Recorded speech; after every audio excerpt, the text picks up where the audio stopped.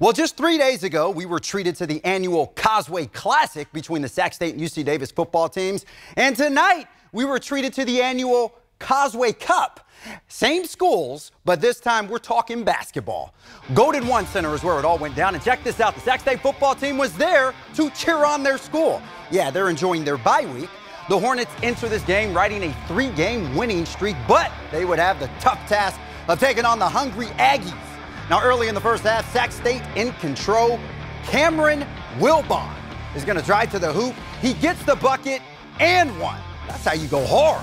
Hornets came out with some intensity, but here comes the Aggies. Ty Johnson, he's going to show you that he can get and ones too as he goes hard to the hoop right here for the bucket. 11 points on the night for Johnson. And how about Elijah Pepper?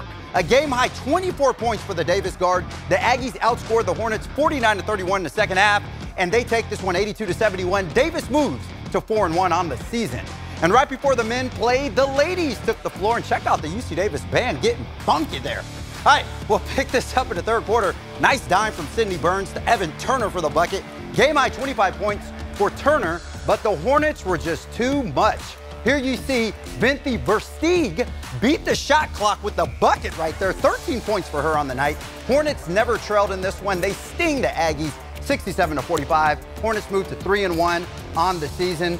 But Chris and Laura, I just want to go back to the Kings. The Kings. Exactly. They deserve a round of applause and everything else. 7 in a row. Hasn't been done since 2004. And tomorrow, they're going for 8 in a row. So no more me teasing the Kings. They are taking care of business. Wow. I give them some respect, right? I am team #Beam Team, okay? Yeah, keep it going. Exactly. I'd like to see it out there. Kevin, thank you.